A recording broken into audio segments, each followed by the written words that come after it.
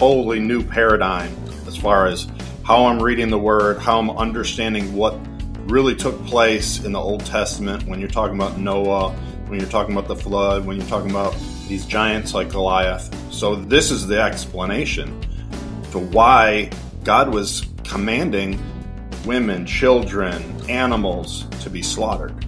Is because there was corruption in the genome, in the DNA. So it was the enemy's attempt to stop the seed for the virgin birth to take place, because Noah was perfect in his generation. He was not tainted in his DNA.